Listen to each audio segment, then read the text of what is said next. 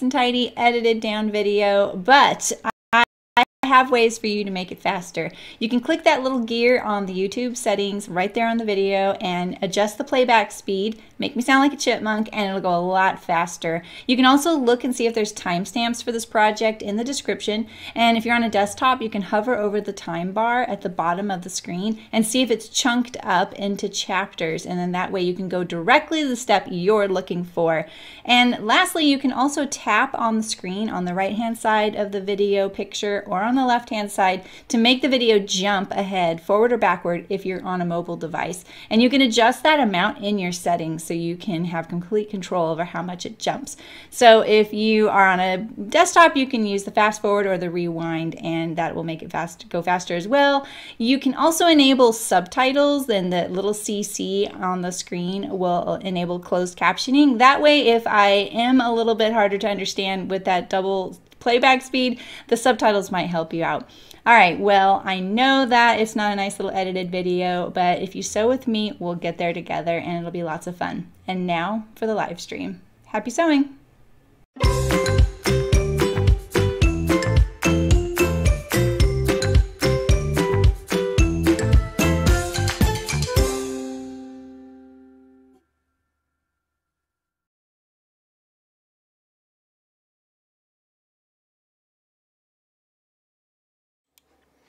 Hello. Oh my goodness, look how bright that is. Let me turn it down. I turned the light on right before I went live. Whoops. There, that's a little better, huh? It's a little zoomed in, but I can't really change that. Did you miss me? How's it going? Here, we'll put this on here. Hi. I clipped my hair to my jacket here. Hello, hello. Hi, Hannah. Hi, Amy. Hi, Fiona. Hi, Hillary. Hi, Beverly. Thanks, Beverly. Hi, Justine. Hey, Leah. How's it going? I have schlepped so much stuff here for today, and it was an amazing trip. Like, the Sew Expo was awesome. How have you guys been? What have you guys been up to? What are you guys sewing? Are you ready for spring? It's been so long. Like I think Sew Expo week was a week I would have streamed. So it's been like 3 weeks. So yeah. Anyway, how are you? Hi Deb. Hi Ann. I have like something on my glasses and I'm just trying to ignore it right now. So I made a little slideshow for you, and it's not great because I'm so in the moment when I'm at these things. I can't sit there and take video and stuff, but I did take little videos and stuff like that. And it's like a 5-minute thing. I couldn't get my editing software to render it though, so I'm just gonna do it manually.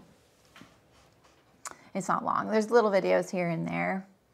So you're swear sewing? Oh no. Hi Ellen. You just finished sewing your spring seeds. Oh, okay. You know, that counts. Hi Danny. You're sewing a fleece half zip. Wait, haven't you sewn one of these before, Beverly?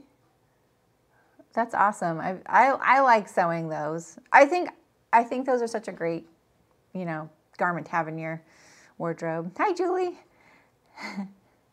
Fighting with your bra toile. Yeah, I think that's like going to be the one thing I'm going to tell you I can't sew on my new sewing machine. So, all right, you guys ready for my little slideshow, my manual slideshow? So let's see here. Wait, let's start it from the beginning. Let's actually do this.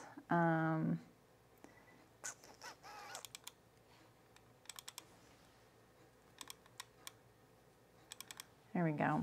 And then I'm going to organize this. I meant to sort, ascending. Why aren't you sorting? Sort, name. There we go. Oh, are these all not like, oh my goodness. All right. So this is my first outfit of the day, or outfit of the day. This is my first outfit at Expo. I wore my auburn and the button up and my new jeans. And why can't I scroll to the next thing? Can you not scroll through with movies? What? So this is my project bag class. My brain needs you for the collar zipper. Yeah, I know what you mean. Yeah, the Airbnb was great. So this is my very first class I taught was the 4-hour-long project bag class, and it was tough. The machines were like really good machines, but I didn't get a chance to play with the machines and figure out and like tell them this is exactly how I need these to be set up. You don't get much time. So these guys were troopers, and I caught these last few people. I was like, wait, will you guys take a picture with me? Other people had already taken off. So yeah, Aisha was front row. There she is again. She stayed. And everybody got like all the way through to and had one end sewn for sure. And I think just one end was left. So not bad. It is a tough bag. And then these are also 2 guild members, Aisha and Anne on the left. She was instrumental in giving me tons of tips at teaching and being at my first Expo. So that was really great. Oh, here's my next day. This is my next outfit. So I have the Sylvan jacket and then my little self-drafted blouse and some more jeans that I made. I tended to like to wear like a jacket over a blouse so that I had pockets and I had something warm to wear. All right, and there's Sydney with the scissor shirt. That's fabric I designed. She made a t-shirt out of it. And this is Shalva on the right, and then obviously Aisha next to me. Aisha said, we gotta make sure we take a picture. And I just whipped out the camera and took a picture. I'm glad I did. I've learned that you just need to do it ASAP just in case you never think of it again. So we snapped a few pictures there. Hi, Mullen. There was a button vendor, and they were tubs of buttons. I'll show you the few I got. It was addictive looking through these bins, and it was tough not to buy a lot more. And the one thing that struck me about this, like when I was going through all these bins, was because we've all looked at vintage buttons at antique stores, and they're kind of cumbersome because some of them are in plastic bags, some of them are on huge cards, some of them are safety pinned together. These people were so smart. They sewed the buttons all on this exact same weight cardstock and exactly like as small of a footprint as possible. And it struck me, I'm like, someone has hand sewn all these buttons onto all these cards. And she said, oh yeah, that's my sister. So respect for that. All right, here's my Notions case class. And if you can see, they're all holding up their Notions cases. So they got to sew 3 in my class. This went a lot easier. It's still not easy, you've never sewn this thing, potentially. You're sewing binding, vinyl, stiffener, a zipper, all in this little tiny thing. Most people got through 2, some of them got through 3, so it was great. And it was kind of a fun class. Okay, what is this? Oh, this is my next. I literally took like 1 photo a day. It's terrible. This is my Friday outfit. I taught 2 classes this day, so I wanted to be kind of cozy. And this was a blouse I made from that same block pattern, but I ended up raising the armhole back and putting, and that's it. That's all I did to it. And the lift it's perfect. I've got it dialed now. I rounded the collar points, and that's about it. And I added the gathers to the sleeve as well. There's Shalva again. This is my double class, which is the pattern I just launched. And I'm streaming about a little bit tomorrow, and I'll tell you a little bit about it. So this was a vinyl bag and a fabric upper, a webbing handle, and yeah, there's a good view of it. That's Sydney. She finished hers. She sewed 2 in class.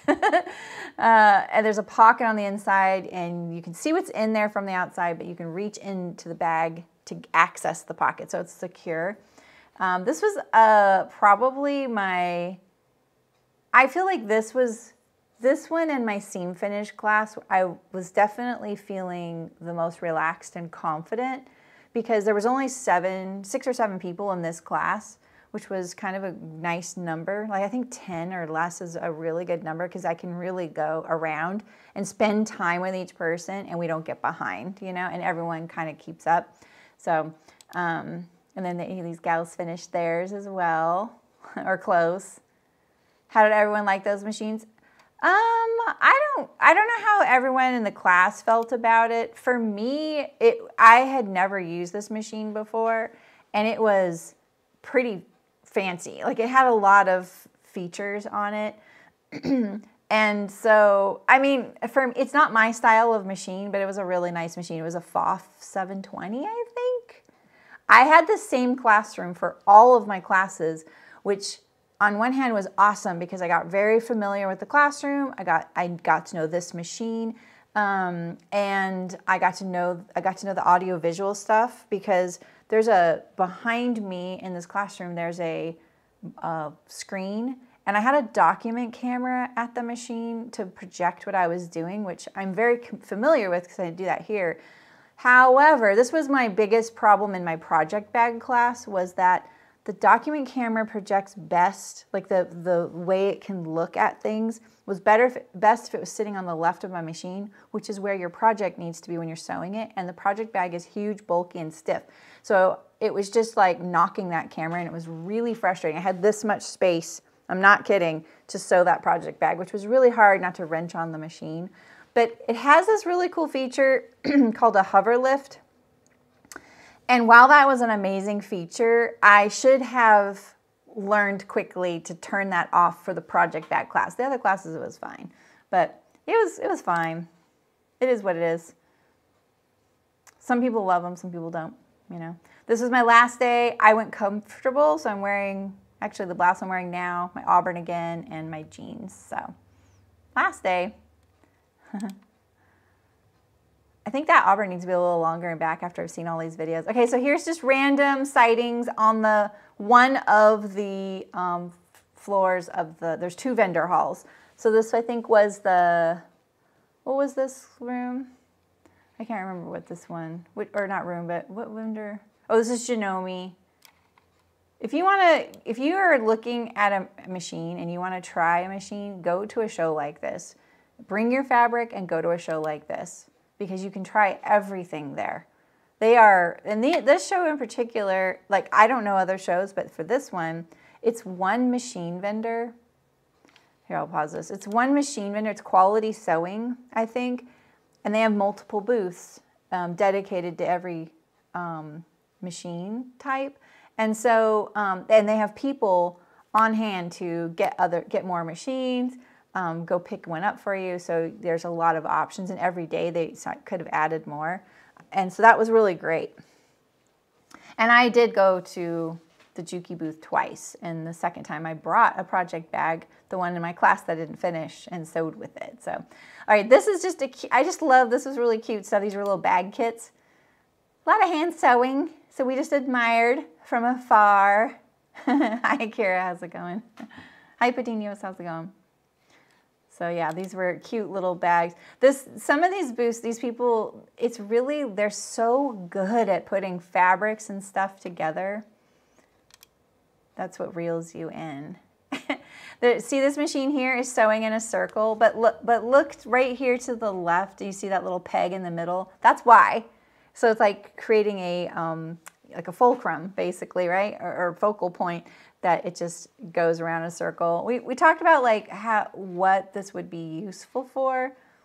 Maybe, I don't know, Christmas tree skirts. It was cool though. All right, this is where I got my light. It's called Daylight. This is Quality Sewing as well. And so they did light up tables and they did lights, and I'll show you mine.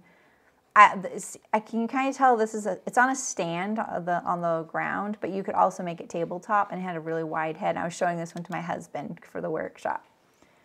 So this is the one I got. I got a magnifying lamp, and I have it set up right here, tabletop or floor.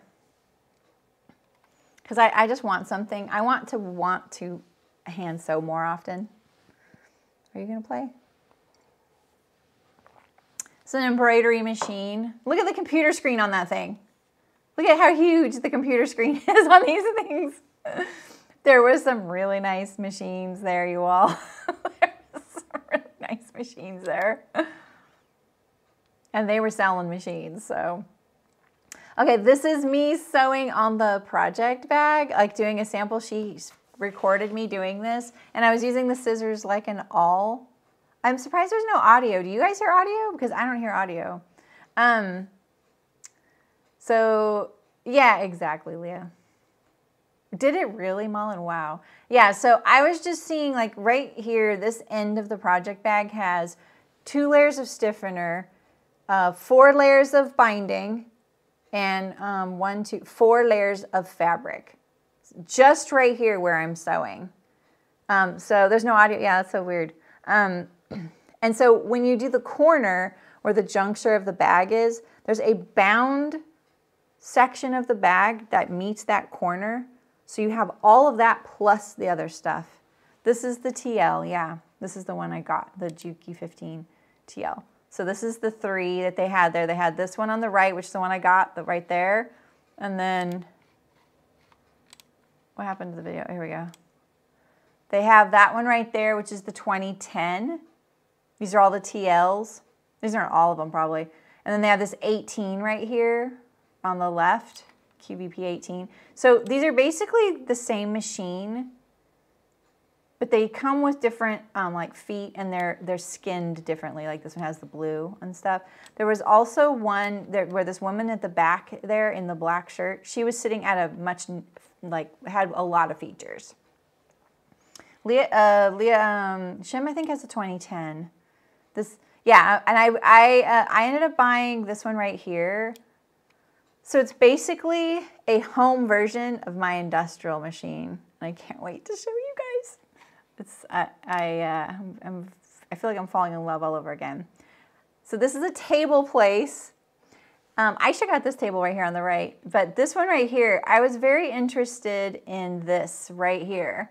So I have, do you see these cabinets in the back? I have one of these. I've had it for a really long time, and I love it. It's amazing. I don't have it here because I use an industrial, and it's for a machine, a tabletop style machine, like a serger, cover stitch, a home machine, whatever you have.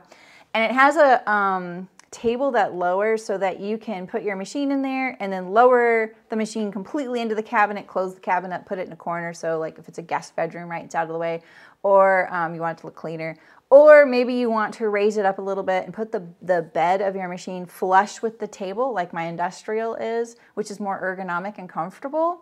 So that's an option. And then you can also pull it all the way up, and so it sits on top of the table. And so I have one of those, but this table right here in front, you can stand at this. So the whole table raises and lowers, plus there's a tray for your machine to do all 3 of those things, or to be on top or a little bit below so it's flush. Hi, Walter. Hi, Nancy. So anyway, I feel like when I've been interviewed a few times or asked by people what my favorite tool is, and hands down, I always say a good table. And like this one right here, just something that you can stand at comfortably and spread your project out. And then after that, make sure your machine is comfortable. I'm telling you, most people hate cutting. There are so many reasons they don't like cutting. So if you remove doing it on the floor or on the dining room table, it really makes the difference. And like this table here, it like folds up so it can be like a narrow thing, and you can slot it into a corner, or you can leave it set up all the time. It was very sturdy and very affordable. So yeah, right, Kira? Yeah, I don't blame you at all. Yeah, so so that was kind of cool. All right, and then these were just pretty. Some thimbles. I took a little video for the hand sewers because there was just such a pretty little display of all the thimbles that they had. This was the John James booth where they sell needles. That's all they do. Oh, this is Caterpillar. Remember when we were looking at the Caterpillar, like all the vendors? So they do light up rotary knife tables. So see all these tables here? Even this round one, which also rotates like a Lazy Susan. And then these are replaceable self-healing rotary mats on top. So it's pretty cool. Yeah, right, Amy? Yeah, I think mine's from Tracy's Tables too. I bought that thing for $1,500 a long time ago, 20 years ago or something. It's still perfect. I love it. You have a cheap IKEA as a standing height that I use for work. You know, you might be able to get those cups, the risers that you can set a table in. They look like upside down cups. Yeah, they were really nice, Walter. Light up rotary mats. That's what these are, basically. So this is the largest one right here. Shalva got one. We can ask Shalva what she thinks about it. So if you trace patterns or do things where having a surface you can light up, need light lit up. So that was kind of cool. So that's Caterpillar. And the Daylight people had something like that too. Oh, it's another little video of them. I didn't realize I took two. So that's them. Oh, this is the African Batik booth. I bought some fabric and one of these little baskets. I actually, the African booth people, I almost emailed them on my second driving day because we were talking about the drive and they had to go to like Arizona or something and they were kind of nervous and I almost messaged them and because they were leaving a couple days after me. I almost said, here's the site you need to be haunting the whole time. So it was fun. This is just color, like these booths, some of these booths are merchandised really well to lure you in. It's just like candy, isn't it? Here, let me, come here, give me the bar. Here we go. I don't even know what this booth is. Can I zoom in? I can't. Yeah, it's true, Sarah. Ankara, you know what? I don't feel very knowledgeable enough to say if Ankara is that specific. I mean, they had African batiks. Okay, I only bought a little bit of fabric, but honestly, it was just two pieces that I really intentionally bought. The African batik, which I'll show you, and I bought a very nice piece of wool suiting. It's wool silk cashmere. And I ran into a viewer who was walking around with me on the last day, and then she was like, "Here, let me take some pictures of you with these different wools so I could pick the right one." So these were the tests. She sent me the pictures, and I ended up with this one. This is the one I got, and it's sitting here. So I'm going to make a blazer out of this. Let's see what's next. Oh, this is my drive home. It was either snowing or raining the entire time. It was awful. But Shasta was gorgeous. So Shasta is like a really big mountain, you know, Mount Shasta. You know, that kind of welcomes you when you come into California. And it always has some fantastic cloud formation. That's like a really crazy cloud. Yeah, I'm wearing different glasses at the expo. So it has this really cool, look at that. Isn't that incredible? Yeah. Mount Lassen is kind of just past this. And Mount Lassen, yeah, Mount Lassen's nearby here as well. Mount Lassen closer to us than Shasta. The drive is on paper 10.5 hours, but you need to stop, you know, to get gas, go to the bathroom, eat. So it's like a 12-hour drive. And I was doing it in 2 drives. Yes. Hey, babe, how's it going? I was going to say lenticular, but I wasn't sure if that was really a lenticular cloud. I had to show it to him. So, yeah. So I drove up to Portland the first day, which is like a 7-hour drive. Yeah, as we know you. Yeah, exactly. He's probably coming here to rally the troops on his fabric store idea. And then I like the drive to Puyallup is like 2.5, 3 hours. And then on the way home though, I went from Puyallup to Grants Pass, which is in Oregon as well. So I did my big day again the first day, and that was such a good decision. So it ended up being fine. It's just hard when you do those weather bigger weather drives with no one else to like navigate, like to go, oh, here's a hotel, or this is what the cams are saying. So it does. I can totally see that. Their colors are blue and pink, Walter. Yeah. All right, so let me show you some of the things I got here. I have, you love this place. All right, so I brought in my machine. Do you know what kind of burden it was to take this out of my house, you guys? I want it there. All right, so here's some of the buttons I got. I was really actually thinking about shirts for Michael and shirts for me. So I got some of these little, in that big button, all those button bins. I thought these were kind of cool. And I think all but the green ones are 2 whole buttons. So that's a score. So Tights is one of the vendors who reached out to me and sort of sponsored me, low-key sponsored me, and they basically gave a pack of these magnets, a pack of 3. They gave me like 7 of those, and it was the perfect number for my double class, so I gave them to everybody, and it's basically a very tight magnet. So perfect for that double, which you'll see tomorrow. So I thought I'd shout them out since and this is what I had left. I let people use these. This is like a scissor mat thing. So you wear this on your clothes, and then there's a magnet there, which, you know, I probably wouldn't do, but yeah. If you have a pacemaker, you don't want to do that. All right, I also got the Clover desk threader. So you put a needle in here, and then you go boop, and it threads your needle. And I'm still getting the hang of this. And so I bought needles for it that aren't working great. And then I bought a new pack of needles the other day. And these are working pretty good. These are 3 through 9 sharps. So I went onto their site. I had 3 websites up in order to pick needles for this. But now I feel like I have needles for the rest of my life.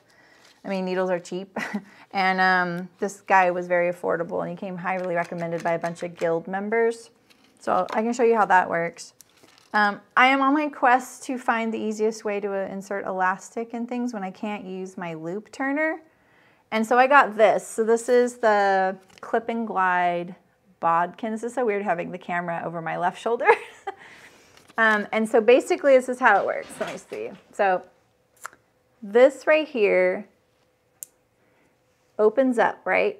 And you put your elastic in here, like this.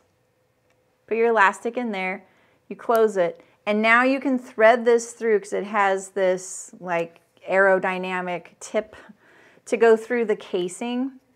And it's very strong. Like I'll put it on a piece of elastic for you because I think I have a piece right here somewhere.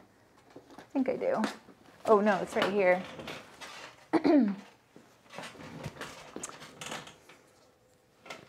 Do you prefer, why? Oh, well, because it's less hand sewing. That's all. That's the only reason I prefer 2 whole buttons. Less hand sewing. All right, so see my elastic's in there, and look at how strong it is. I'm pulling. I can't get it out. So that's very exciting to me. I had used these little guys. 1 piece of elastic, and it broke. So this didn't work out so well, but this worked really great.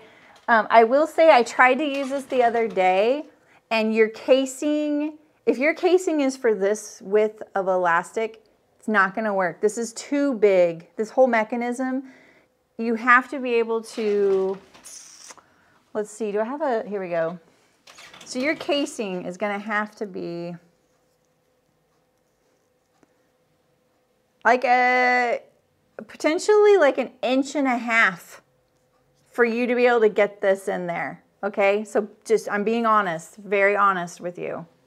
So it looks great with this little tiny piece of elastic. It is not ideal for this kind of elastic. It didn't work the other day when I used it for that. So unless your casing is really big, so I'm just telling you that. Let's see, that's all these little things here. So let me just move these off to the side. Now I can take some of these home and put them away here. Oh, here's my basket that I got a little basket at the African boutique place, and then here is the African boutique, and this was her basket, Mary. So I have one of these baskets. Do I have it with me today? Oh, I do. I use this thing. If you've known me for a bit, you've seen that. Shoot, my lunch is still in my basket. Forgot. I had so much stuff to schlep up here. So I use this basket for everything. I love it. And when I saw that they had this little tiny one, I was like, this is great. I really wanted it. So I got this too. So not sewing related, lunchbox related. Here's the African boutique that I got. I think it's like tablecloth size. It's, I want to say it's 2 yards or 3 yards, but I got a very low-key one, I would say. All right, and then I went by the Splash Fabric booth because a bunch of times because I'm going to be doing some videos for them, and I can't believe I didn't get any video of their booth. Like, that kind of surprises me. I don't know. I feel like I did. I was there a lot. But I'm doing some of their how-to videos. They have free, all their patterns are free on their website, and they do a laminated cotton that's really amazing. Like when they first reached out to me, I was like, ooh, I don't want to go back into plastics. But they're very environmentally focused. They even engineered this laminate so that it's more environmentally friendly.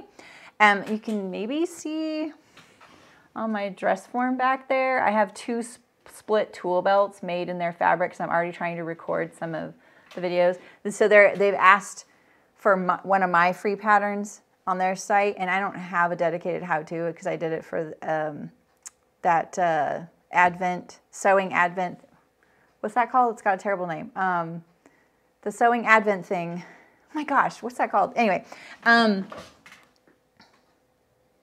what's Sovember? No, it's not Sovember. What the heck is that thing called? You know what I'm talking about. Vlogmas. Vlogmas. Terrible name. Yeah.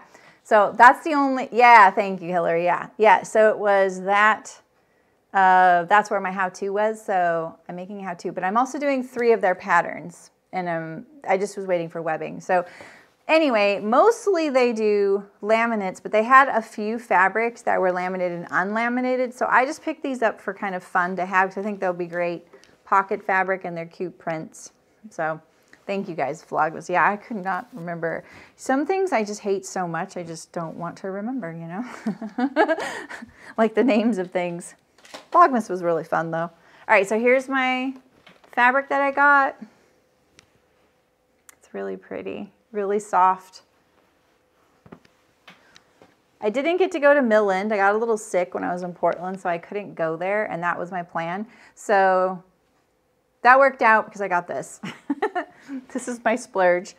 All right, I think that brings me to my 2 big purchases, my machine here, and then this light. Let me show you this light really quick. Can I turn this around without it doing anything weird? Because it's been cutting out on me. All right, so here it is right here. Ooh, look at that.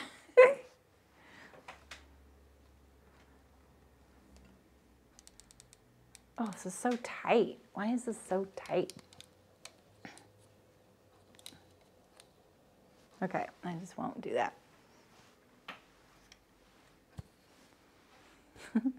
Maybe it might be too bright for you guys right now.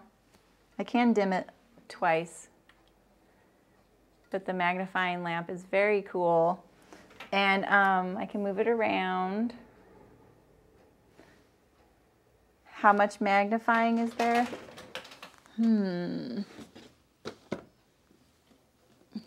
What kind of thing are we looking for? It says 650 lumens for the light, 5,500 lux, I don't know what that is, 50,000 life hours, 7 watts. Perfect for seam ripping. And this is the back. It's called the Magnificent Pro. I put links to everything in the description for once. So yeah. Here we go. It says, oh, okay.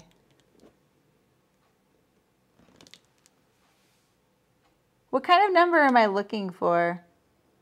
Because there is some specs back here.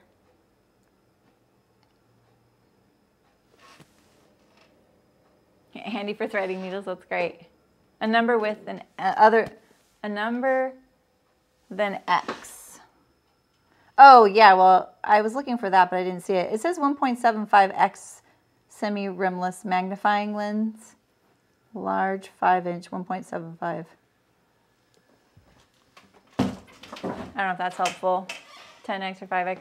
1, 2, 3, I don't know. It says 1.75, but I don't think that's it because it seems bigger than that. Sorry, it's so bright. But it does also come on with a post, so I can put it on the floor next to me, which is my plan. It's going to sit next to my chair, so when I'm sitting in chair, sewing on buttons. That's my plan. And finally finishing my March top, plus other things. So, all right. Let me turn this off. Maybe it'll be online, and we can find that number out. Check the link, and it says 1.75x, yeah. So I don't know what that means.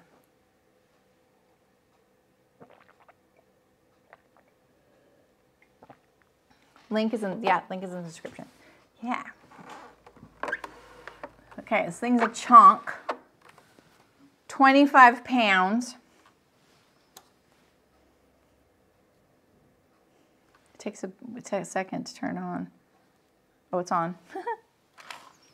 So let me show you what it came with. So the reason I got this, let's do a little bit of a backstory on why I got this. So if you've been kind of listening to me talk about how someday I really hope there's a sewing machine, the dedicated buttonhole machine. And I've talked a big game. I was like, if it was $1,000, I'd buy it. Like, I know that's probably crazy for a lot of home sewers. That is not crazy to me because a good buttonhole is just so worth it, and I would sew more of them, and I would have it forever. It would have to be a specific machine. I want it to last forever.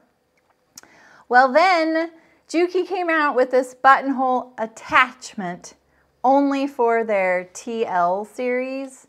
So the series that says TL.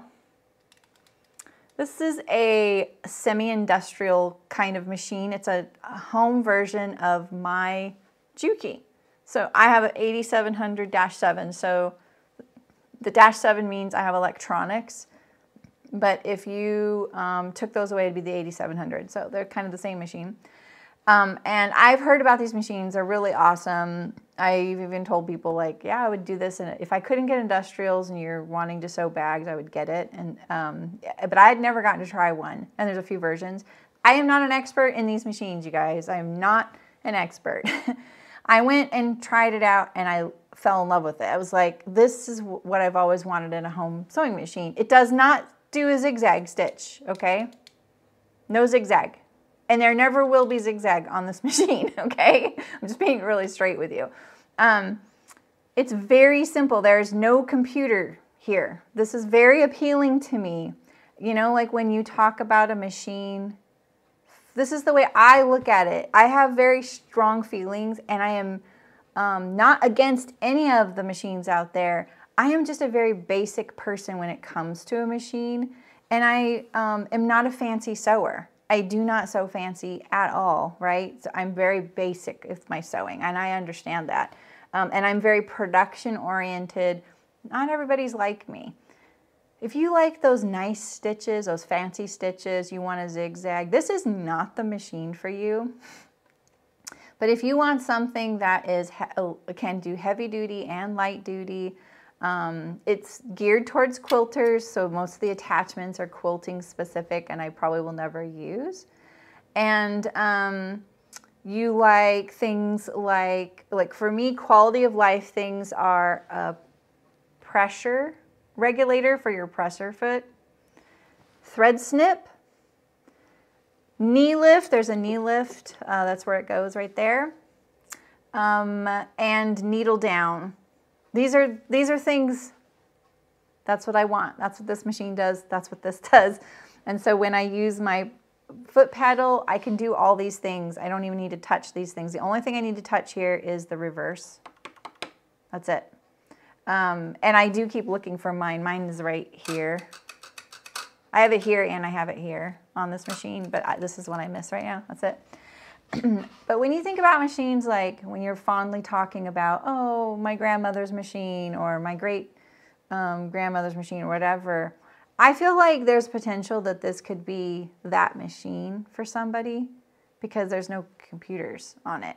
I don't know if some of these things would keep functioning 100 years from now, how they're being controlled inside, but I do feel like the machine itself is rock solid. So the things it comes with something called it's a foot to deal with tricky fabrics like velvet or vinyl or something. And so it's sensitive. You dial down the pressure. In fact, I need to put the pressure back up because I got it on the machine earlier. Hey, Jim, how's it going? I decided to get my DX7 fixed and trade it for a tail, which I should have gotten in the first place. It would have been cheaper and no computer. Yeah, I really like that there's a lot of help online for fixing my industrial, and so maybe, I don't know if there's a lot online for this one, but this is the stitch length right here. This is needle up, needle down, so basically that's it. That's all it does. I love this. But when I stop sewing, there's no foot on the machine, by the way, right now. It stops needle down every time. That is also a huge quality of life thing. If you are someone who doesn't want to use as many pins, that is a very clutch feature for a machine. So I really like it. I act like I'm selling you this machine, but I'm not trying to sell you. I'm trying to tell you why I like it a lot and why I justified buying this. So the other things it has a guide for sewing lines, like for quilting. So you attach this to, the foot here, and you use it with this foot, I think. And then you can move this bar. You can slide this bar along here, and then you can say, oh, I want lines that are 1/2 inch apart or 1 inch apart or 2 inches apart, and you get perfectly parallel lines, right? That's what this is. This is a zipper foot, and basically between this one and the 2010 at the show, that was the difference because they had a floor model of the 2010, which I was going to get. This was $100 more. To get the foot would be about $90. So I was like, well, I'll just get this one because it had a couple other things. Maybe I'll use them. So it also has 2 free motion feet. You can drop the feed dogs on this machine. This is very nice for quilting, right? This is the regular foot. It comes with 4 bobbins, swing bars. I don't know if it's a swing bar, but I've got this adjustable bar. The 18 has more quilting features if you are a quilter. I am not a quilter. I did not look at this for quilting. So I don't know anything about the quilting stuff. This is a specific screwdriver for this machine. This screw goes with one of these. This is a spool cap, oil, and then this right here, if you are someone who doesn't want the thread snip on the foot pedal, so when I'm sewing, I'm going to show you when I sew, that if I just tap the foot pedal, it cuts the thread and raises the needle up. And if you have trouble hitting that a lot, like maybe you scooch up and you hit it, because I did that a couple times, you can put this block in your foot pedal and then you won't accidentally do that. So that's all that is. So that's everything it came with right there in my bin tray. So there's that. Okay, and then the other things, it comes with these 2 things too. So it comes with a knee lift, which fits on the back side of this table. So here's the knee lift, right? And it goes in that hole right there. And then this is a table. So you put all the legs down. It's very easy. You put all these legs like this. Huge table. It's very important to note that this machine doesn't have a free arm. So if you're used to using a free arm, this is not the machine for you if you like that feature.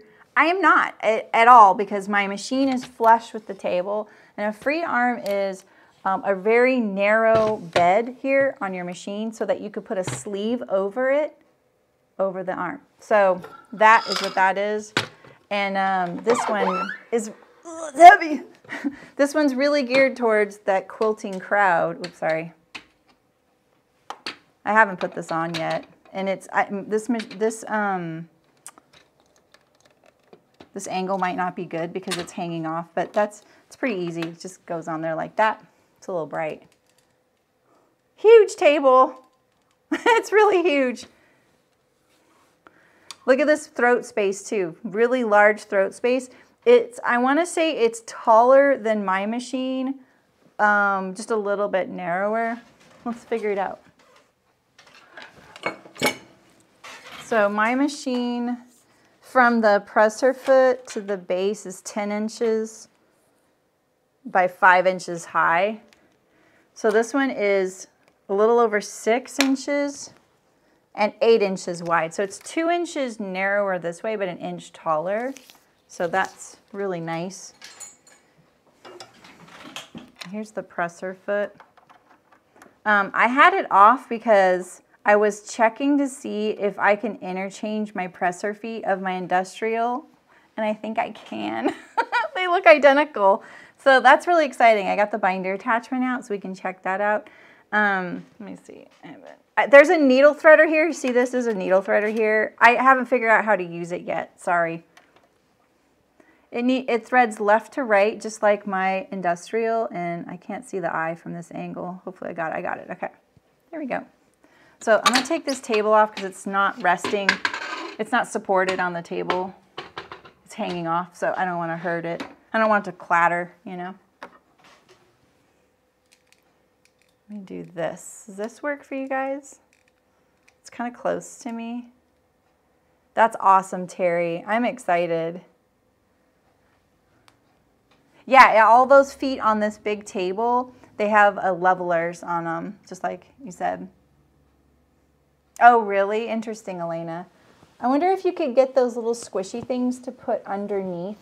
You know, my husband uses them when he makes like wood things, like tables and things. They're like the little squishy dots, you know. That might help. Or the counter, or a counter. What do you call that stuff? The non-slip mat? Okay, I don't have the buttonhole attachment. It's not here yet. I can't make buttonholes with this. All right, let me get you, I have my pile of goodies here. So I'm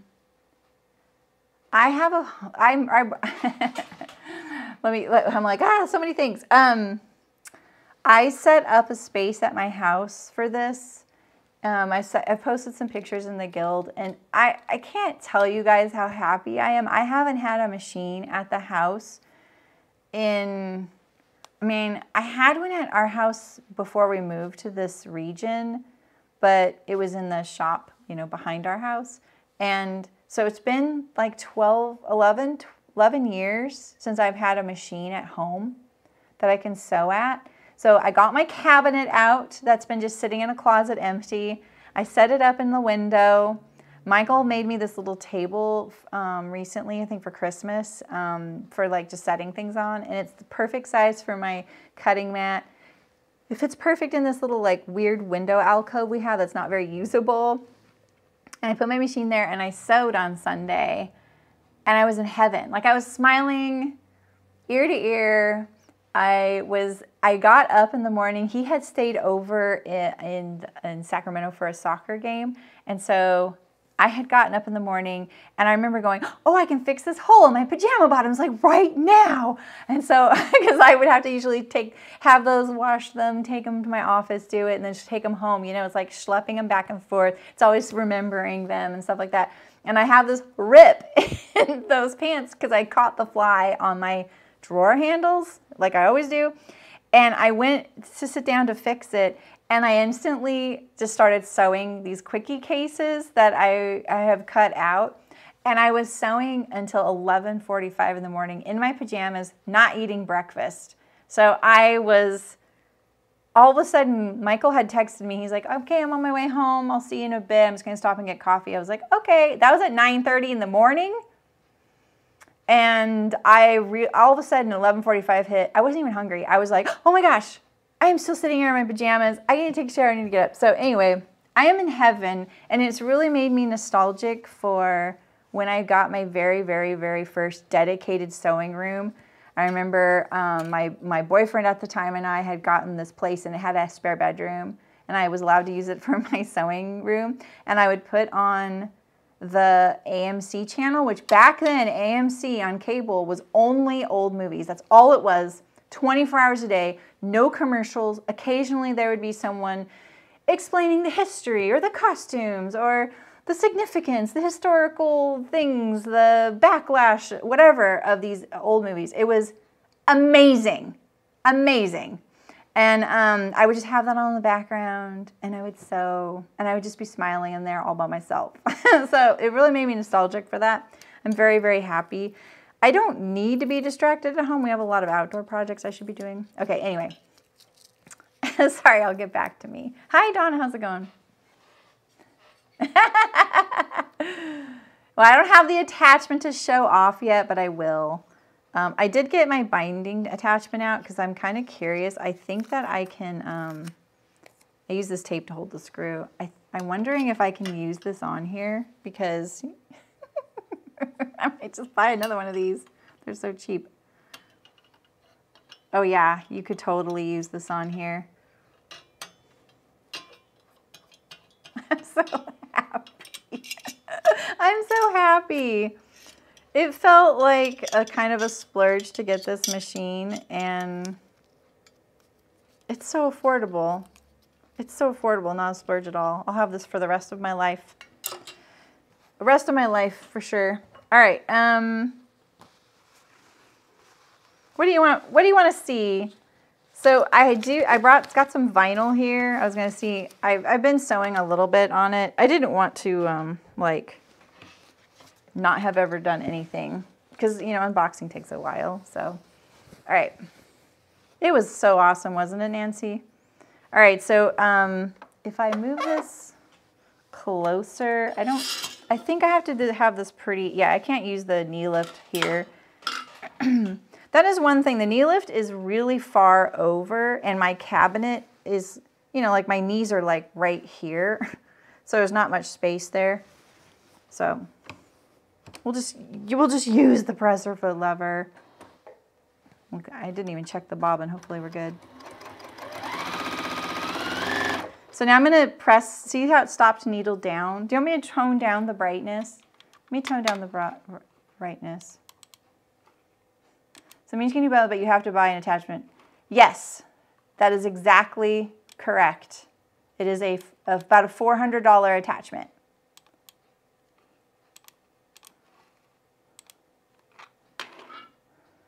I know, so they told me that too. Yeah, exactly. Yes, it's called the EB-1 DK. So now you see how the needle stopped down? I'm just going to tap the foot pedal, and so it clipped the thread and raised the needle. So just like my industrial. Yeah, I really hope it gets here soon because I just want to bring my machine home. And I'm just going to leave this here until my machine or my attachment arrives.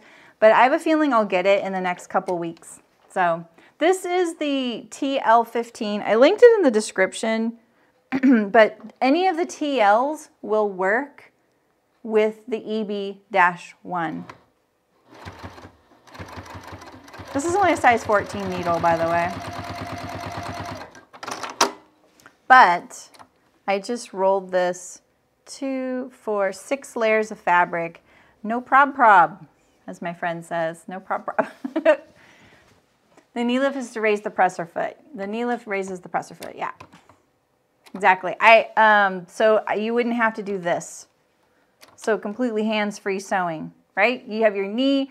I highly recommend getting used to a knee lift if you have one. I know it's odd, but once you get used to it, you'll understand that then you don't need pins as much, right? Because you can hold your work, and then your knee lifts this up where, see, my hand wouldn't have had to leave there. So I highly recommend it. So let's sew on some vinyl a little bit. It's very, there's so many foot pedals under this machine right now. I've 4, so I'm trying to find the right one.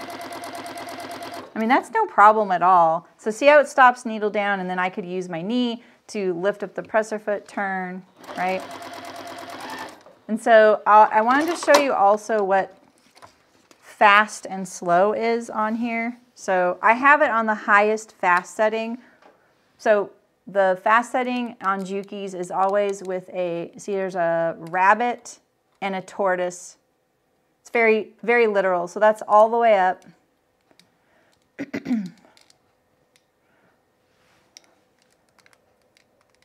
I can't get this to tilt, sorry.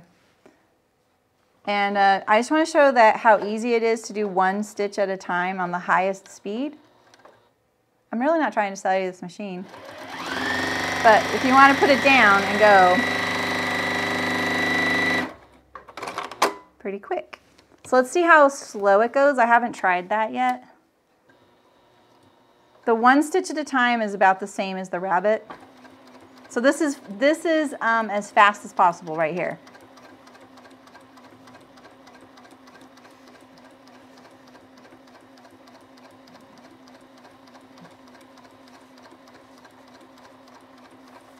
You only worry about, sometimes you lift, yeah, right, Hillary? Yeah, exactly. I kept accidentally cutting the thread because I'd adjust in my chair.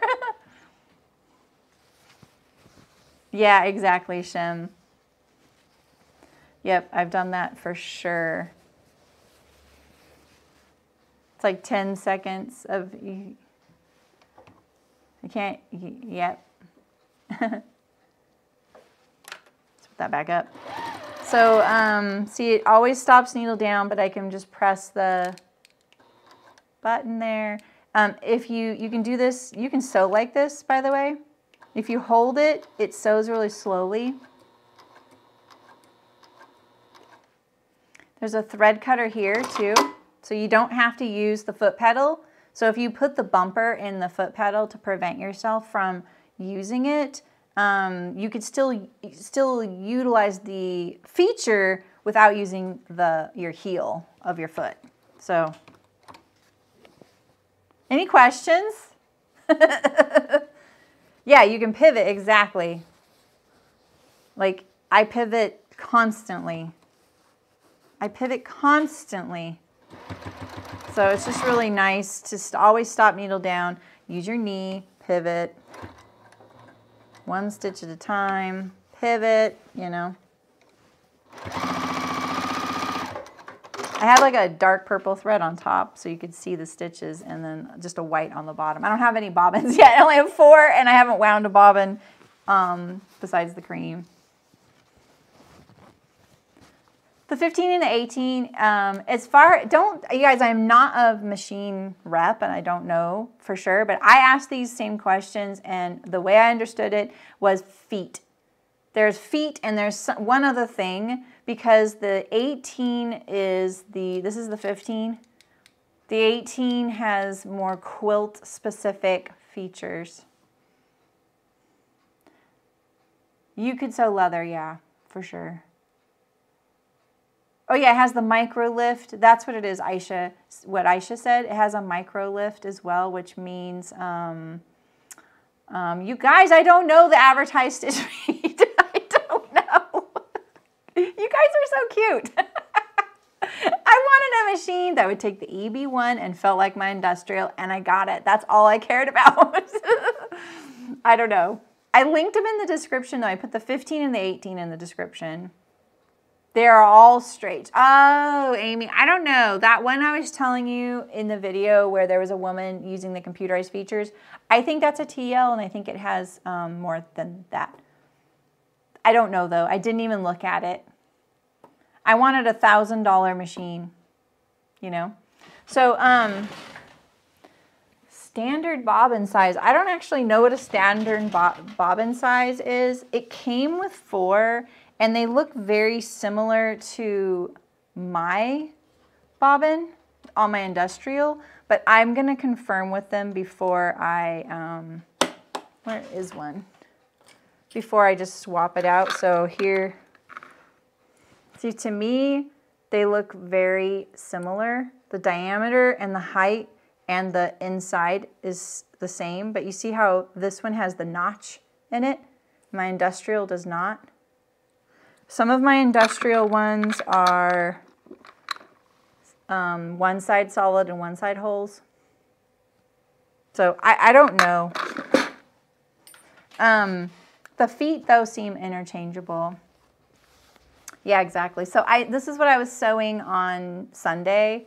All the binding, stiffener, vinyl, and I'm gonna show you guys these tomorrow. You need the notch, okay? That's what I was thinking because I think, but is the notch just for the bobbin winding? That's what I was wondering. I had a feeling that maybe it was for bobbin winding.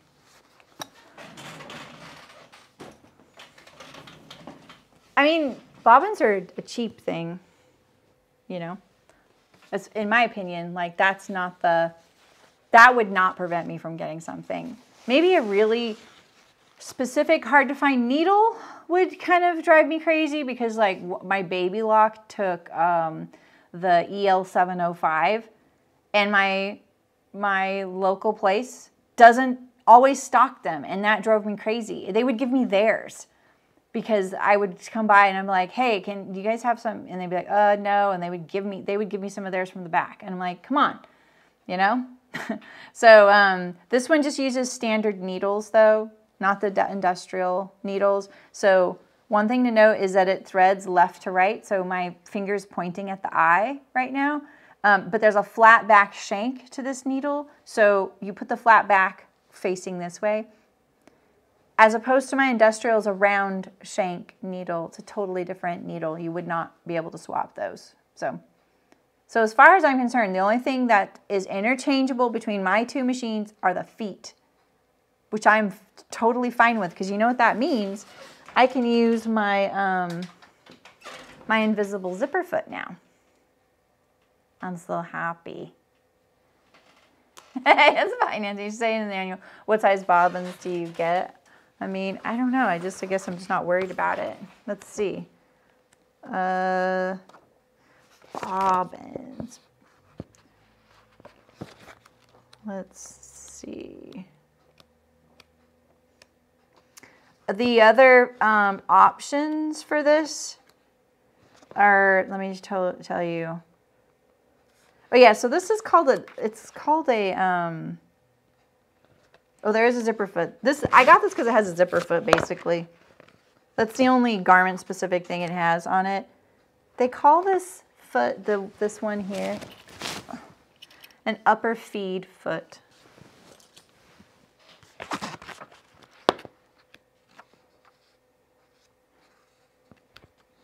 So you see how they have it hooked to that,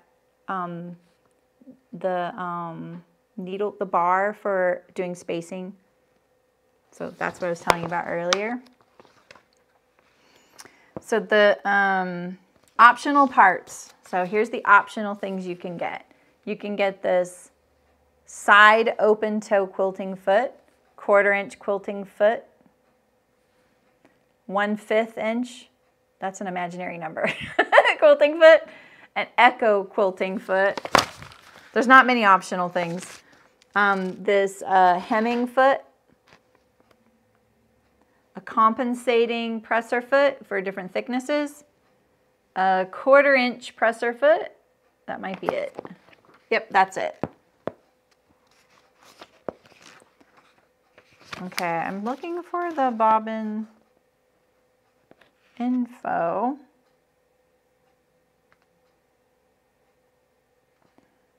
Number 7. It just says 4 pieces. I don't know.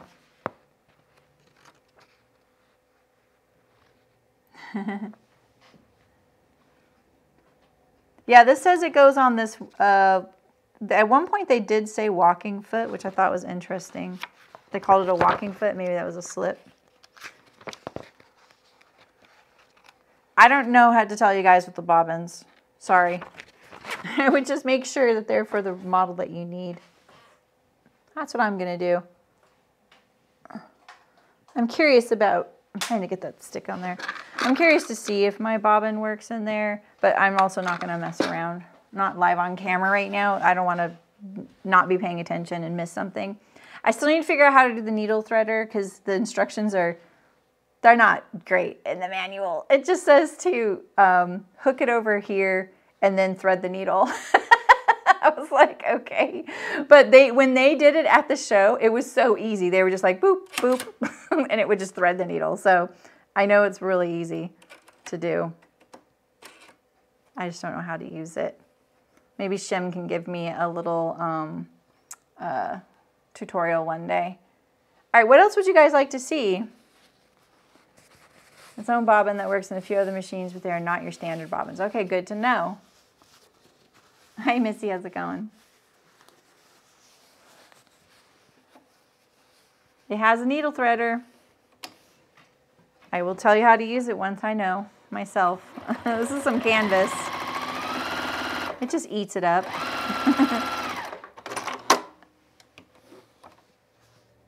Canvas, I didn't sew that very straight, but canvas never looks straight anyway. Let me try this binding attachment because binding is life.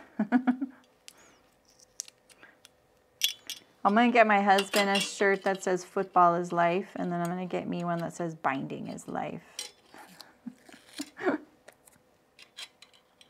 What is that dial up near the top thread bar? This one?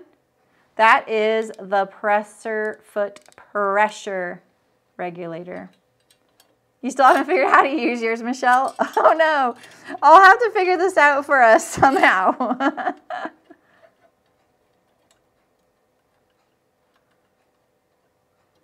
The bar with the 3 holes.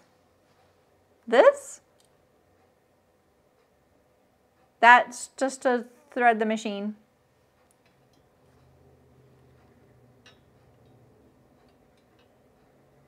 Right, Terry? I know. I was like, please let the threads be the right diameter. Is that what you mean, Nancy? These are here?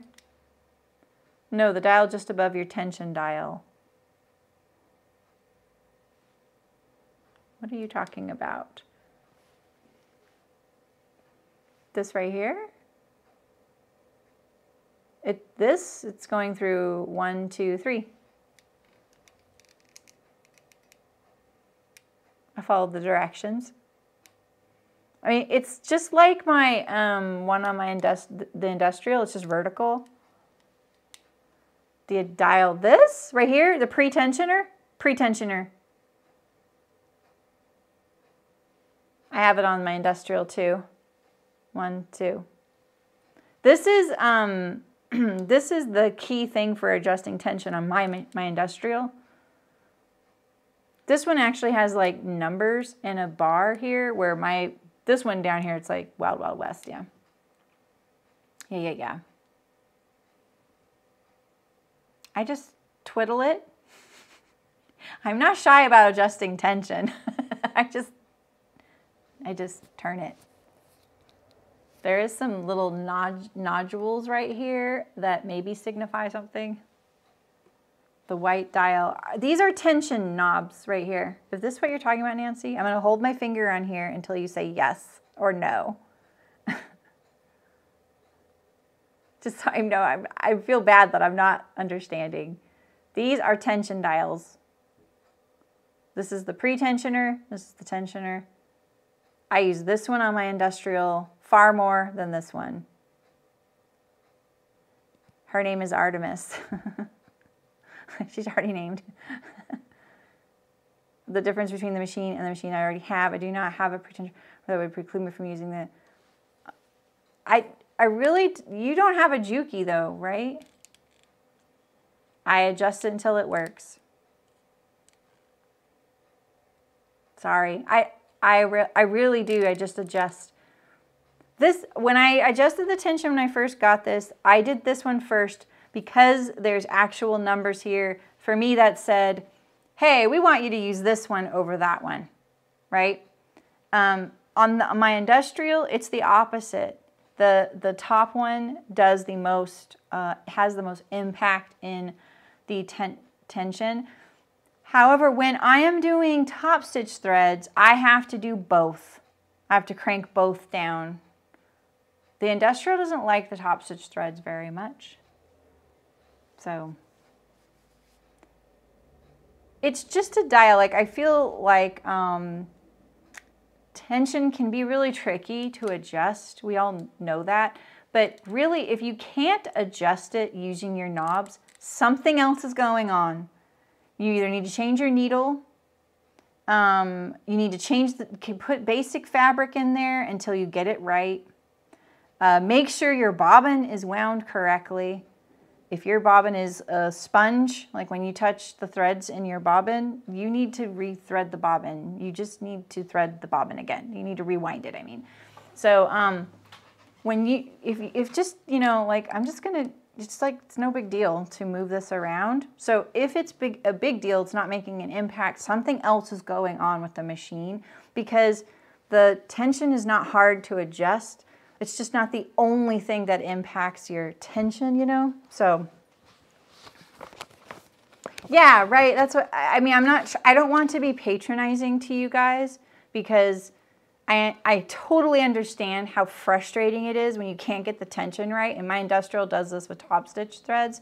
It's why I will sew jeans together with the top stitch thread, so I don't have to go back and forth and adjust it live on camera a lot. And that's why it's just like they aren't hard to adjust. If they're not adjusting, something else is happening. Look at your needle and look at your bobbin thread. If you've had a trouble for a really long time, take it to a shop, something could be wrong. So, let me tell you what they call that pretensioner.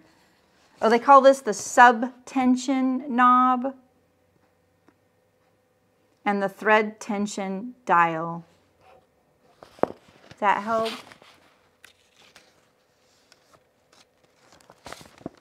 Yeah, I don't know, Nancy. I really don't think that's going to work in your machine, because it's a power source. You know what I mean? Like, something has to power that buttonhole attachment, and when you plug it into whatever you plug it in on here, I think it's the foot pedal thing. So you need someone to buy one that you can just try. Let's look at, I'm gonna look at the thread tension stuff and just see what it says.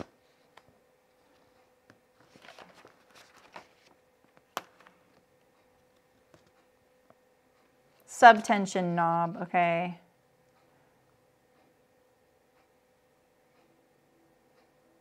That doesn't really say much about it. Let's see. But like, yeah, like if your bobbins are looking funky like that too, you need to change things. It needs to draw off nicely, you know? And if it's squishy, it means you don't have enough tension being wound. So, yep, so it's not a drop-in bobbin. No, it's right here. It's on the side there. Just like my industrial, your bobbin always faces the way your needle threads. So here it is. I can't take it out right now. It's right here. It locks, which is really weird to me. So look at that. I can do this and it stays like up. I can't do that on my other one, which is kind of cool. You could just set it there and you're not going to lose it. That's kind of crazy. You have to close it and then it'll fall out. See? Then it moves. But then you do that, it doesn't. If you have a drop-in bobbin, you don't really understand what that is, but it does make it a little easier to get it in there.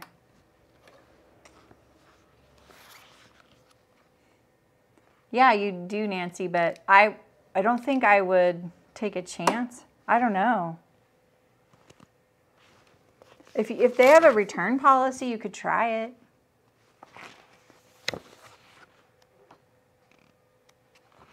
Maybe. Well, because there's no port for it to plug into on the industrial, Aisha. Because it plugs, so this little button holder attachment we're talking about, it has a plug like,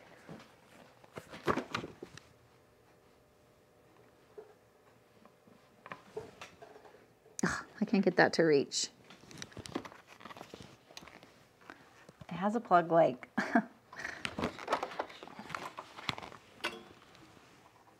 like this. All right, so the buttonhole attachment has a plug like this that plugs into where your foot pedal plugs in on it. So that's how it gets the power it needs. Maybe Shem can tell us more. But my industrial doesn't have anything like that because the foot pedal, the table that the industrial is in is the motor. The machine itself has no way to power itself. It's the table that powers the machine. So if you ever buy an industrial, if you don't have a table, you can't use your industrial. You have to have a table that has power. And the head of the machine sits on top of the table, and then the the foot pedal is, hooked to the table, which gives you the power. Yeah, do you have this hole here? This one here, Shem? This one? Is this what you're asking her?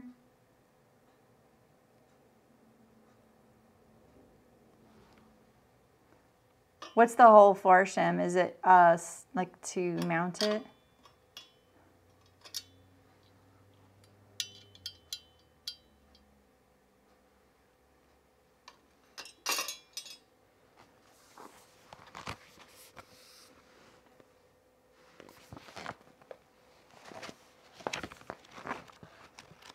I guess we'll learn, huh? What am I looking up? Do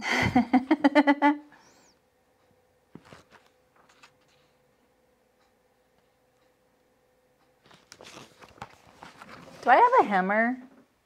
I don't think I do. What's this again, Terry? What does this do?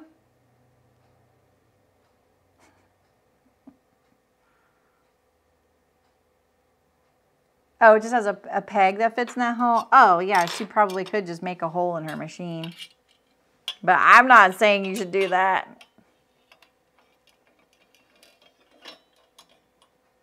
It's a ruffler? Okay. Let's do some binding real quick, though,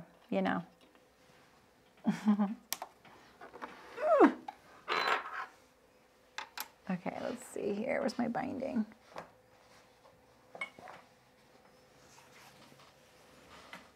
I've already asked Michael to make me something to hold binding at home. The only thing that I was having trouble sewing was binding because for some reason the foot was, I don't know why, but it kept, how do I put it? It kept getting in the way.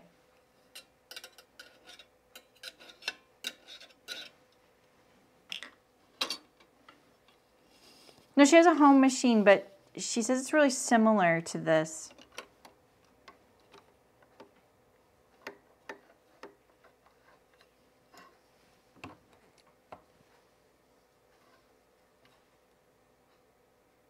Yeah, right, Terry? I think, like, in the home sewing space, they're kind of gimmicky, having a binding attachment. It's great if you're doing a lot of stuff. Like when I was doing mask making, I was like, cool, But I had my binding machine then, so actually, never mind.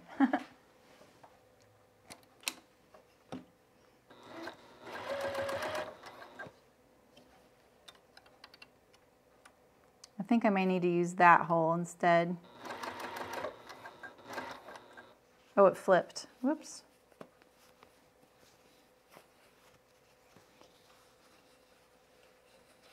Wasn't watching.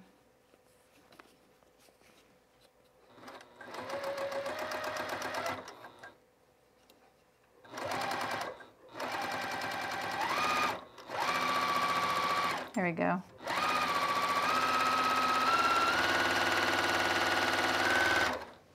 Yeah, that's working.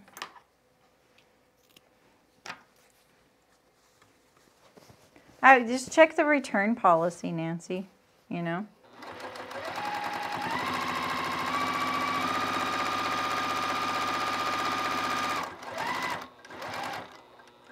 It's not a cheap attachment, so that's why I would kind of be nervous about it, you know, like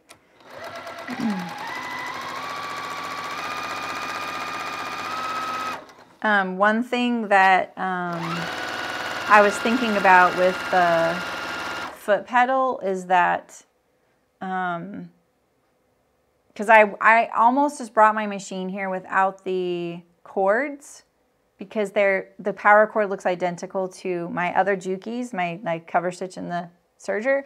And I thought, oh, I'll just use that when it works since it's already over there. And then I realized, oh, but this foot pedal does more than those do. But it doesn't actually. My Bernina foot pedal has that tap feature. It doesn't have a thread clip. So that's the only thing I was wondering, Nancy, is what if the power port's different? I don't know. I don't know what I'm talking about. I'm not an expert. Of course you can turn a corner with a binding attachment. Just round the corner.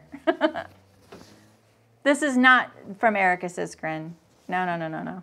Those are different. Those are over there. What's the name of the binder? I'll put it in the description. I think this one's from Waywack, and I don't want to put the wrong one because there's a lot of them. So, but this is a double fold binder. So it double folds means that it's clean finishing the top and clean finishing the bottom. So they're both folded under, right? Single fold means you have a raw edge on the bottom and a fold on the top. So the knit binders, though one's a double fold, one's a single fold, I'm pretty sure. So they're very different.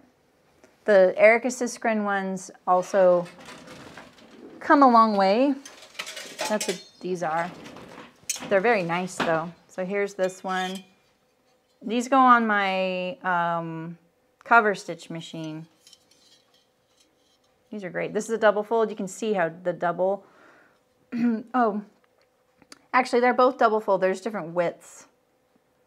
This is 48 millimeters, this is 35 millimeter. And that the width always pertains to the cut width of the binding. So this is 35 millimeter binding right here, 1 3/8. Yeah, you could turn the corner. I mean, I didn't do a good job because I didn't have it rounded, but yeah. I love that that's what's impressive to you about that. But yeah, you could turn a corner. That's kind of a easy corner right there, but you know, I really did not set myself up good for that. Let's see.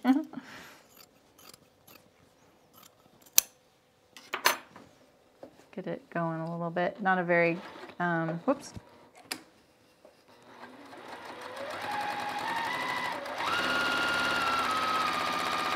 Remember your pivot point, you know, like right here, so that you can hold it while I'm pushing down really hard right now to turn the corner.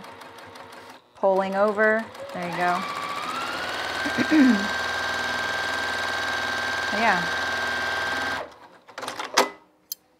Knee lift. So that's pretty cool. That's pretty cool.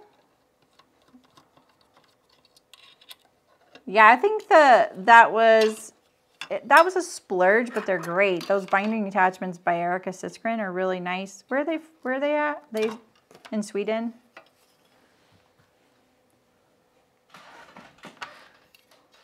So I always tape the screw to here so I don't lose it, you know, because it just sits in that Raskog cart over there.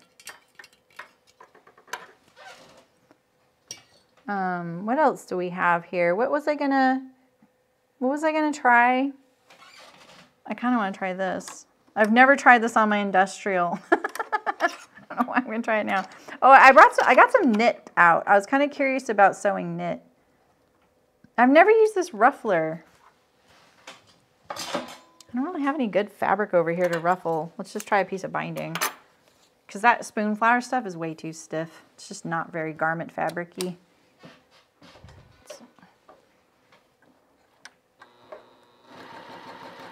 How does this work? Oh yeah, I can see it trying to ruffle. Oh!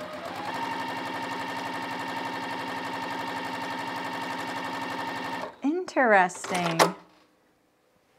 It basically, you know what? Oh my gosh!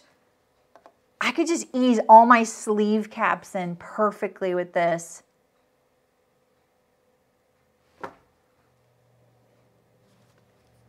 I'm putting this on my machine here so I don't forget to use it. Yeah, Terry. Oh my goodness.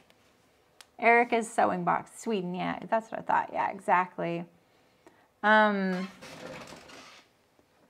trying to think what else I have. I only have this other edge stitch foot and my invisible zipper foot. But I also have my standard zipper foot. Wait, where's that? Why isn't that right here? That's weird. I thought I had brought a foot home to try. And I didn't find it in there. I have a Teflon foot for my industrial. I could use that. Oh, here it is. So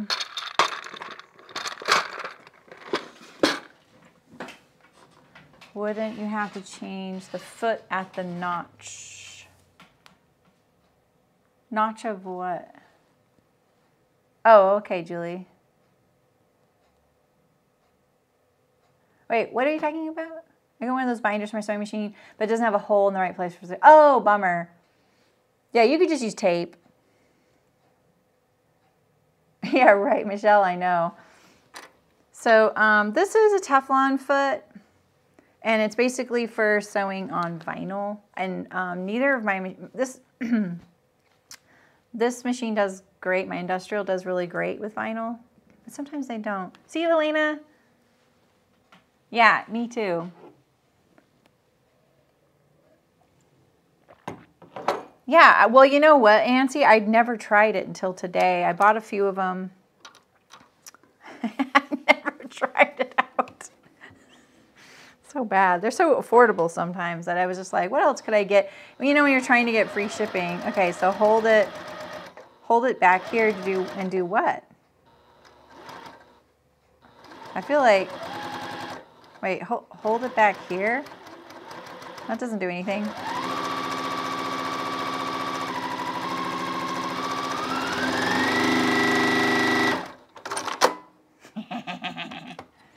So excited. Yeah, it's just the cap, but it's just a foot. You just take the foot off and on, right? Put the your finger behind the foot to compress the fabric.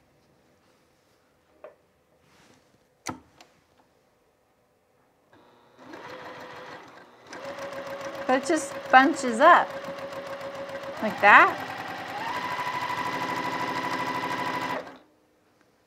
Huh, I don't think I see a difference. Maybe a little bit though.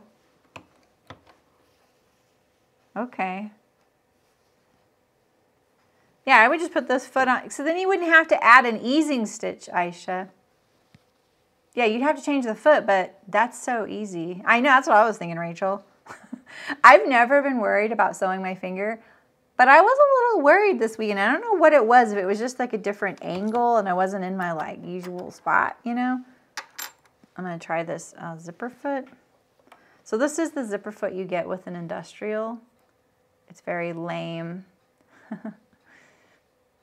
Because you can't move your needle left and right, okay? So this is another thing. What a show off, Aisha. Tails you with a regular foot. Oh, interesting. I've heard of that, but I've never really seen great results with it, so I just didn't play around with it. Maybe I need to just work on it. So because the needle position doesn't move, for when you use this zipper foot here, I'll show you in just a second, but basically you move the foot instead. Yeah, I can see that, Julie. Yeah, so here, yeah, all my feet are working. Awesome. So here's the zipper foot.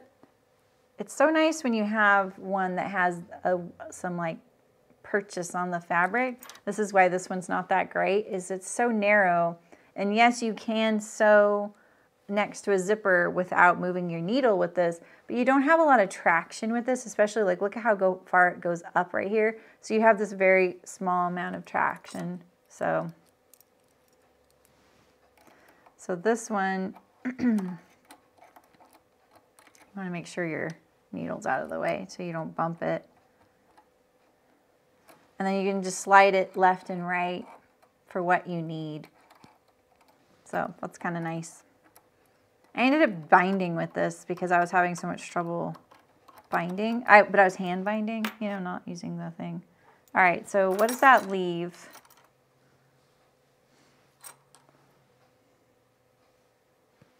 I mean, it's got this little step, this ruffler foot. Are you sure this is a ruffler foot? Ancient machine I learned to sew how on the set became movable zipper foot. Yeah, me too, Amy. You love the tiny presser foot on your industrial? Oh, this one here. It's just not that. Like, my problem with this foot is when I'm sewing on, like, say like a zipper fly. When you're doing a zipper fly, you are you're attaching the zipper to the jeans, and you're also doing a lot of really nice top stitching. And this is terrible for nice top stitching because the fabric really can wiggle under there. So then you're switching your foot back and forth, and I just suffer with not switching my foot at all. I opt for the top stitching. So yeah, a shearing foot, that makes more sense. Do you think that it's better? Interesting. It's a shearing foot. So do you think with bobbin elastic it would work really, really good? With the gathering figure, you just try. Okay, let's. Ooh, this goes up to 6? What? What's 6 look like? Okay. You guys make me learn things more than I would normally. I would just do whatever I do all the time and never try things. So it's good you guys are here. I'll just try the spoon flower stuff. Okay. Stitch length. The stitch length goes up to 6. I've never seen it go past 4.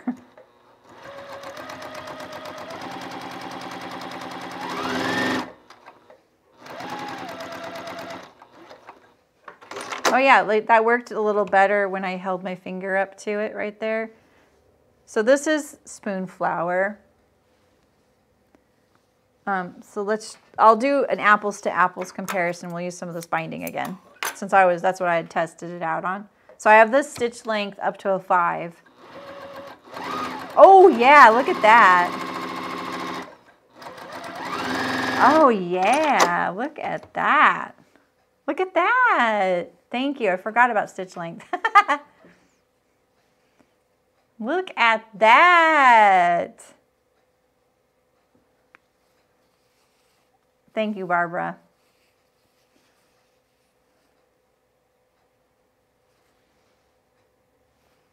That's nice. That's actually good. Like the serger doesn't do a good job, even with the longer stitch length.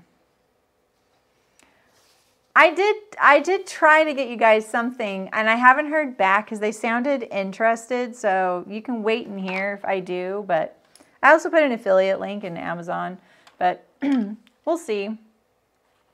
I don't expect anything. I'm not a salesperson. I don't know how to answer all of your questions. I'm just doing my best. I'm excited. I am feeling like I sew a lot, obviously, and I have a whole office that I rent dedicated to sew, right? And I do a lot of personal sewing here, but mostly I'm fitting that in, right? And maybe if you see me sew something on stream, like whatever I'm wearing, I wanted that, so I made it for me. But it's different.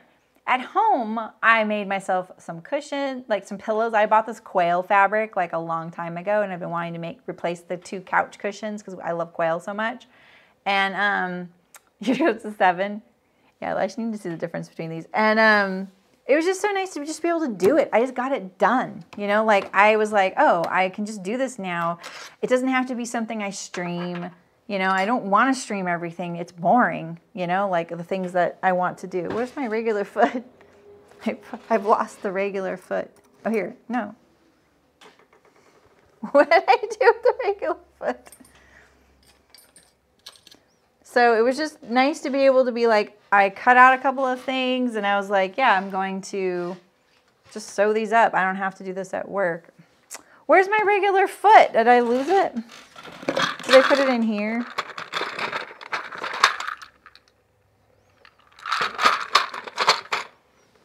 Zipper, Teflon, zipper, ruffler. Hello? What the heck?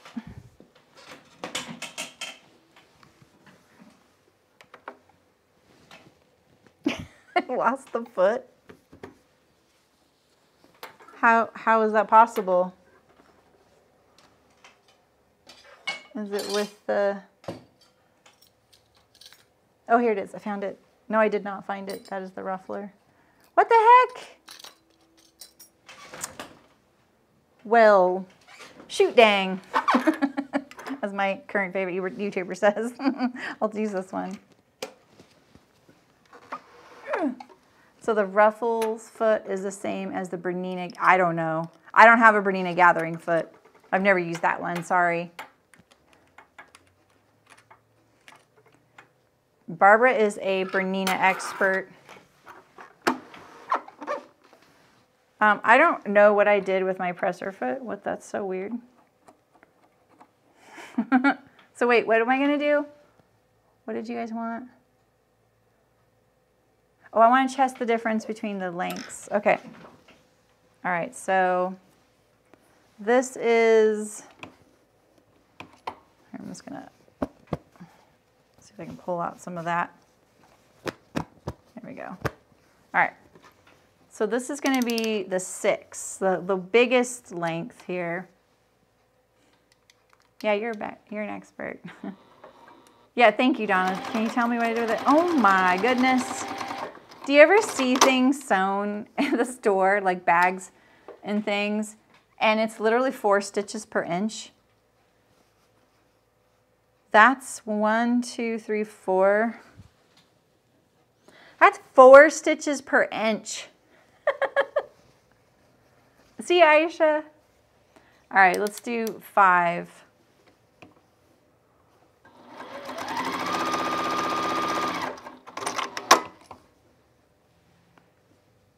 Very slightly different. 4. Right? I know, I don't feel so bad now that I was like, hey Shem, have you heard of this? That's the 4. 3. I usually do like 2.5, so this is the 2. Big difference between the 3 and the 2. And here's the 1. Whew. This is why you buy the magnifying light.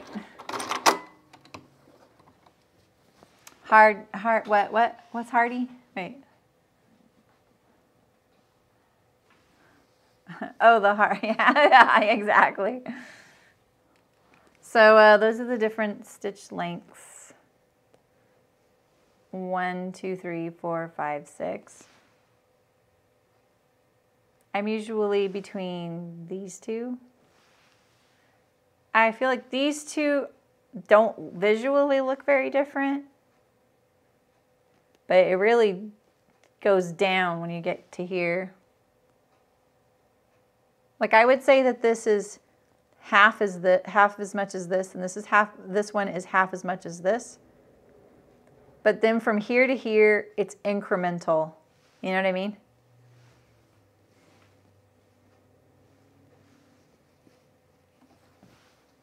Yeah, it is actually pretty good stitch quality. You can see the purple on the back. So if I were sewing something, I would adjust it so you couldn't see that little dot there, but I'm not going to adjust it right now. Yeah, exactly. 2.5 is usually pretty good on my industrial. Let's see what I think here. Because at first I was like, oh, the stitch length's kind of short. Yeah, it looks good. Yeah, that looks perfect.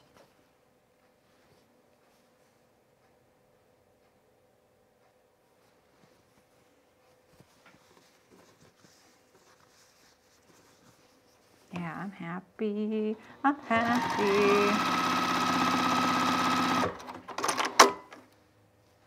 Okay. I want to see. I want to try that. Yeah, 2.5. Sometimes it depends on the fabric I'm doing or the thread I'm using, and I'll do 2.25.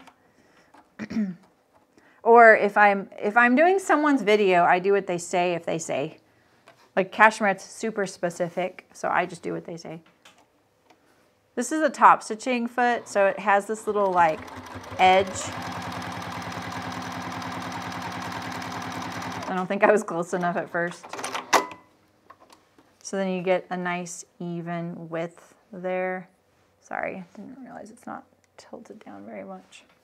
I wasn't close to the edge here, but here I got right up to it. So it has this little guide. See, it sticks below, so that sits along your fabric there. It's kind of cool. Yeah. I need a quick change screw. This one's not too bad. The first one I did have to put some elbow grease into it. Elbow grease? Is that the expression? I had to turn it. It was hard. It was hard to turn. And you put it somewhere to your right, and it sounded like you dropped it into a container of some sort, or your trolley. To my right? There's nothing on my right. Okay. Like over here? The heck?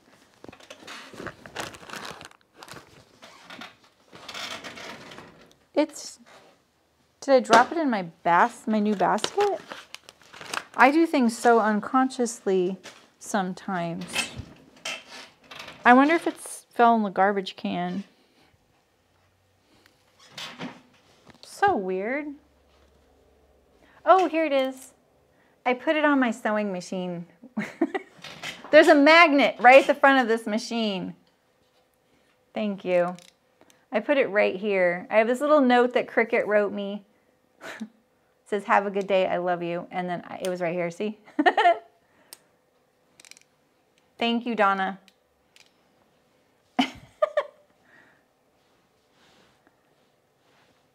Yeah, you were right. I put it right on that machine.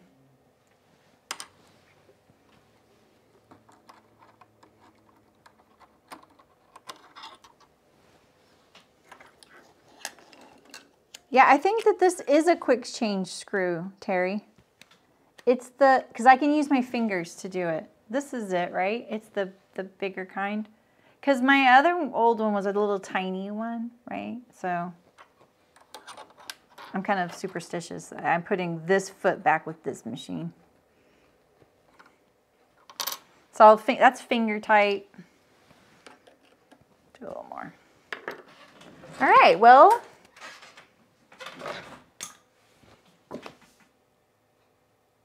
Yay, Donna, exactly. Pretty fun. I'm so happy. So we really need this buttonhole attachment to arrive so that I can take my machine back home after I do a few videos with it. No, it's not. Quick change is the one you just press in and take. Oh, yeah, I do need that. Oh my goodness. That's what you've been saying? Just call it Sherlock. I will. I will. I would never have thought to look back on the stream. It would have taken me a couple days to go, oh, I could just look back on the stream. Because I have done that before one other time where I was like, what did I do with that? Like, it was just bugging me.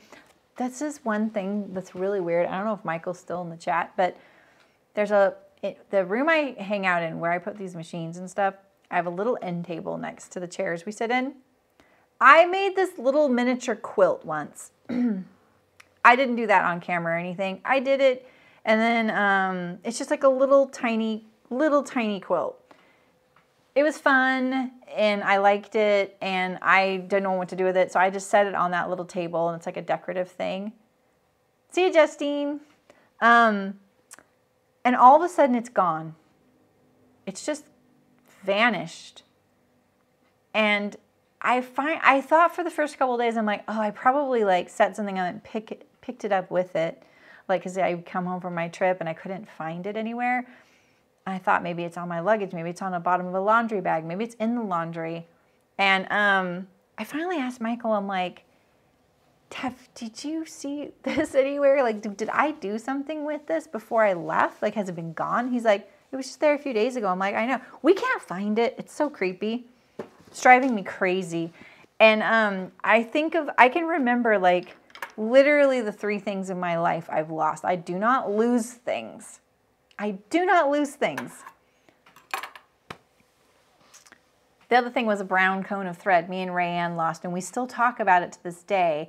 We finally were like, it must have fallen in a garbage can. Like, it must have just fallen off something into a garbage can, and we threw it away and we didn't know it. Because we were just missing this one brown cone of thread. It made our lives heck because we always had the perfect number. So I remember that, and I can't find this thing. There's like goo on my machine. There's goo. So yeah, of course, Nancy. I really hope that the EB1 can work for you, but I would never tell you to just get it to try. That seems kind of risky. $400 buttonhole attachment, but gosh, if it did the cross marketing they could do, it'd probably make it out of warranty. So, all right, well, you guys will be the first to know when I get the EB1. They told me it takes about 3 weeks, and they told me that a week ago, and they probably ordered it a few days before that. So we are on, so I feel like I'll get it in like 2.5 weeks if we're being too precise. Like, I don't know. I'm not like, whatever. It arrives when it arrives. It's going to be great whenever it arrives. You can probably find one out in the wild and order it now if you want. So I just ordered mine with the machine. They gave me, they shipped it for free. So that's why. And there was no tax. That's why. So I will definitely let you know when I get it. It has 9 buttonholes. I can give you a link to, do you guys want to see it? Do you guys want to see it? I've literally saved these videos, so I can probably find them pretty easily. That thing's 25 pounds. Yeah, exactly, Nancy. It's maddening. I was really relieved that Michael was maddened by it too. Because, yeah.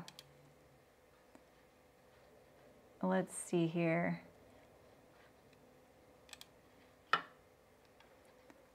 Let's see here. See you, Terry.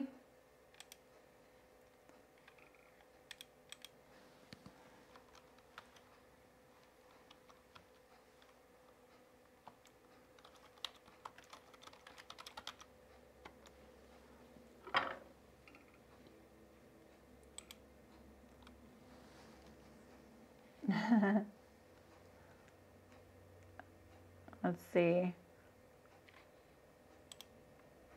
Whoops. Oh, look at this cute little trailer they have. I've never seen this one.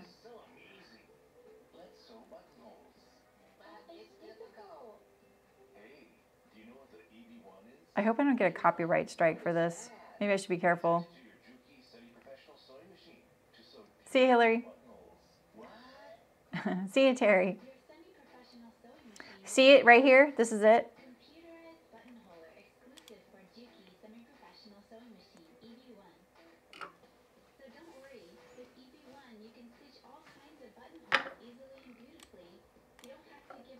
this semi-professional sewing machine. The best point is it's the world's first computerized detailed adjustment function. Computerized? You can adjust full size, optimized for your button. So you set your button on the screen right there. Match thickness and the pitch of the seams. Sewing volume and everything else is at your disposal. Shim says you can sew it twice really easily too. Different buttonhole patterns, bar tacking, and eyelets are also available for your professional sewing. Eyelets. The EB1 has a transparent presser foot, which lets you easily adjust your starting T position and check the marks on the fabric. What's more, it can be rotated by 90 degrees. Yes, you can go this way, or upside down, or right side up. And vertical folds the way you want. That's what Shem says it does. If you put the sewing machine vertically, you can keep sewing both horizontal and vertical holes more smoothly. Wow. I did it! Your work is made perfect with a beautiful buttonhole finish. Oh, why don't you try and improve your quality with EB1? Boop. Look at this finish. I'm incredibly highly rated. EB1 is the best. This is the cutest sewing trailer I've ever seen. So yeah. It does. It copes well with man here. That's awesome. So that's why I got this machine. So we need to sew a buttonhole or a button up so I have something to add buttons to soon. All right, I'm gonna head out though. Tomorrow I'll be live talking about my new pattern, the double double, and then also that little case that I'm working on. Yeah, right, Rachel? Yeah, sometimes you just have to. And then Saturday, I'm going to shop for fabric for a DVF wrap dress, which is the Diane von Furstenberg re-released wrap dress pattern, the iconic original wrap dress from the 70s Vogue pattern. You can only buy the pattern online, just to warn you, and it's kind of pricey. And it took me about 3 weeks to be able to get the transaction to go through because their site did not like the fact that I have a P.O. box. So be careful entering your information. But we will be doing a sew along here. I'm kind of considering also showing how to modify the cashmere Appleton so that we can have a curvy version of this dress. So we'll see how much interest there is in this. Just because, you know, I have other things I need to get on, like the Fittopedia series. So I have a bunch of tutorials coming out soon too on seam finishes. So yeah, right, Mullen. Yeah, exactly. Yeah, okay, cool. I'm glad you guys liked it. Let me know if you get one. And if I get it, if they give you guys a deal, I'll let you know as soon as I can. And I don't know where to let you know, but here. So, or the guild. I'll definitely let the guild know. So if you're in the guild, I'll make a post. So, but don't hold your breath. I don't know. And there's no pressure from them, from me to them. So anyway, all right, you guys. I'll see you tomorrow. Enabler. Bye, guys.